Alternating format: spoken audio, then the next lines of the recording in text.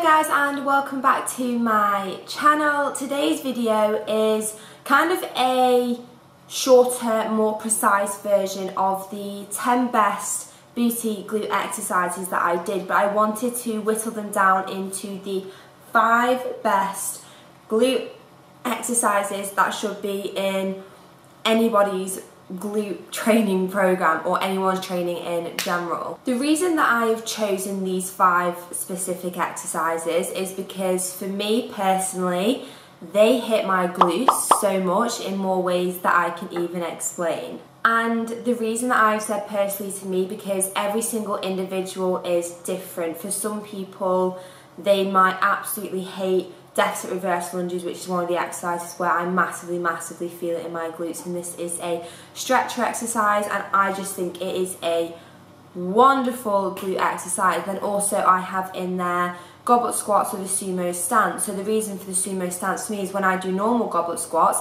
I solely feel it on my quads, on the front of my body, because a squat in general, you do feel it more in your quads, you activate your quads. So by adopting a wider stance and pointing the toes out, I do hit my glutes a little bit more. But again, for some people that might not work, and then for sumo deadlifts, you might feel it in your back and not in your glutes at all. So there's loads of little things that you need to play around with and tweak with yourself, and this is coming from me who has trained for the past 3 years, and the last 2 years obviously very experimented quite a lot with my glute training, because I've understood that you cannot just solely copy what someone else does, whether it's down to the frequency of the training. So I do 3 lower body sessions a week.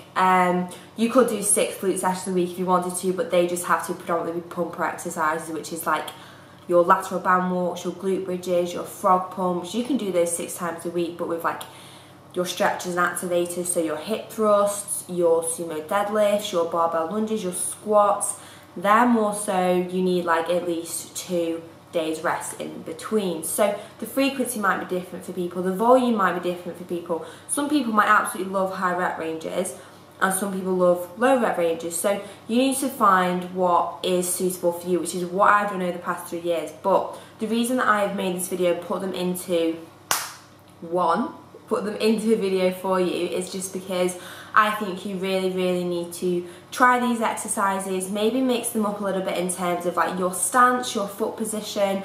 I'll talk over the exercises at the end on the video and why I do them the way that I do them, just in case you want to pick up some tips. But in your glute training and to develop and to grow your glutes, I think these exercises are a absolute must. The one thing that I haven't actually included in this video is any band work. Now, even though I absolutely love using a band for training glutes because it places double duty onto the glutes, so they do have to work harder because your legs are being pulled in and you need to abduct them out. So obviously it does hit your glute medius quite a lot, which is the side muscle of your glutes just here. I'll pop a picture on the screen for you.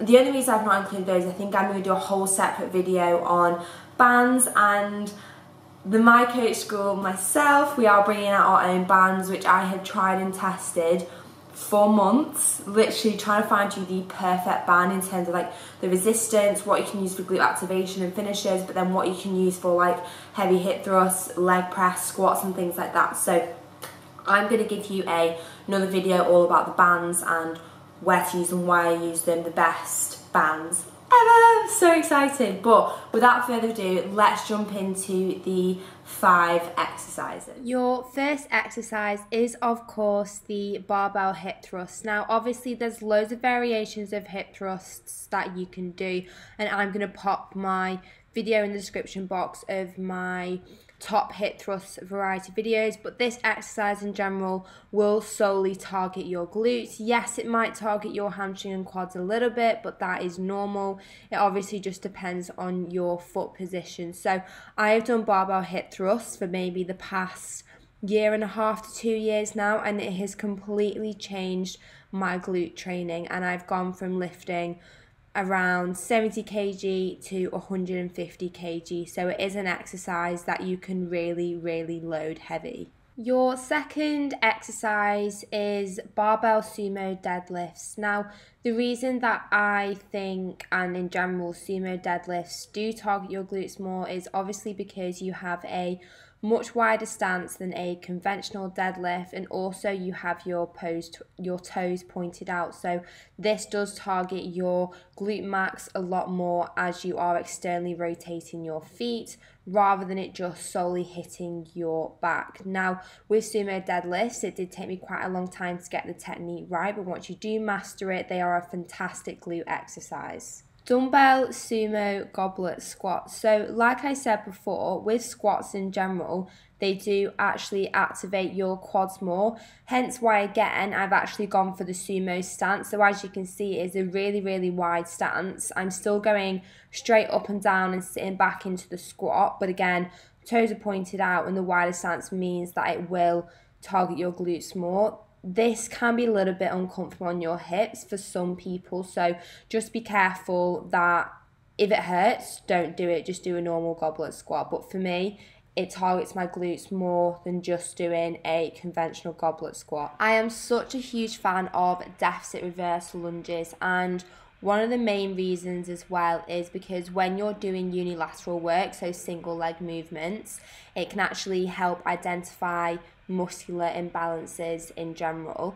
And what the deficit lunge actually does, it gets your hip past parallel, but then also for the glutes, you have to kind of step back up into the movement rather than just doing a regular lunge, and they usually can't be loaded as much as a normal reverse lunge. But that's not really an issue because they're such a good exercise for people who have bad backs and kind of really bad erector spinae, because they don't apply the same compressive and I guess sheer force that a deadlift or a squat does, but it will massively work your legs and glutes. Last but not least, the cable kickback. Now, I feel like this is a favorite glute exercise for a lot of people, but they also do it wrong because it will target their back and their hamstrings more. So as you can see, I'm quite low down on the cable, but I just sweep my leg back and I don't go to the extent where I hyperextend my lumbar spine. So you can't see at all that I'm arching my lower back. It's all pushing through the heel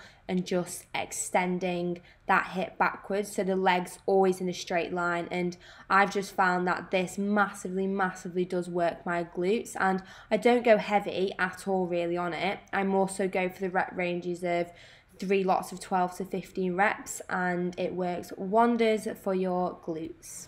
Really hope you enjoyed this video. Please give it a massive thumbs up and subscribe to my channel if you do. It absolutely means the world to me, so I can keep producing content for you, and I really hope you like it. Please drop a comment below of what other videos you want me to do, whether it's like a glute specific, whether it's other training elements, whether it's nutrition, life,